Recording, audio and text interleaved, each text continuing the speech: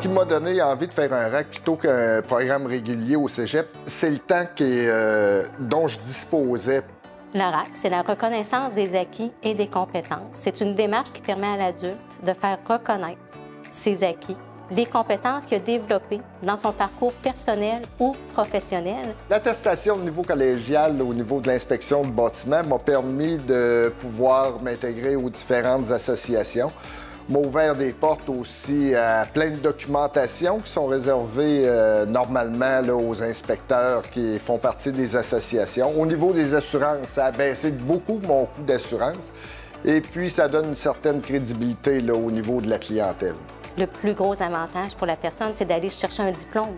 On se comprend qu'avec un diplôme, la personne elle va avoir plus d'opportunités d'emploi, elle va pouvoir avoir peut-être des promotions, avoir une augmentation de salaire, avoir un horaire de travail qui lui convient mieux.